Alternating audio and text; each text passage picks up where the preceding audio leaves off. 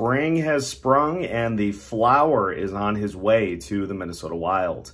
Hey everybody, Seth Toupal, host of Locked On Wild, your daily Minnesota Wild podcast with some breaking news. Marc-Andre Fleury headed to the Minnesota Wild in exchange for a conditional second-round pick. The pick becomes a first-round pick if Minnesota reaches the Western Conference Final and Fleury accounts for 4 wins or more in the first 2 rounds. We've talked about this a lot is Marc-Andre Fleury struggling, or is the team in front of him in Chicago the result of his numbers being inflated this year? Bill Guerin not leaving any doubt, though. He's pushed all the chips into the table here for the Wild this year.